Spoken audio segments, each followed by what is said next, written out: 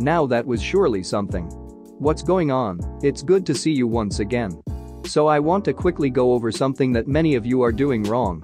As you can see, Gameloop has updated. It added few more settings and other file builds that would improve the gaming experience.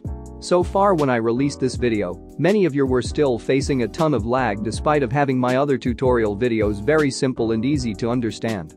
Everything makes up the ultimate lag fix. Hopefully, I hope I'm not feeling too confident about it. But here's the thing, with this new update, you'll now see AndroidEmulator.en and AndroidEmulator.exe. So now, you won't be choosing Android Emulator, instead you want to choose AndroidEmulator.en. This is the application that will be running PUBG whenever it is launched. To prove my point here, you can see I've loaded PUBG, so in the processes you'll see AndroidEmulator.en. So make sure you're choosing the right file, or else you won't be seeing any effect when applying the settings. You also want to make sure that you followed this video step by step.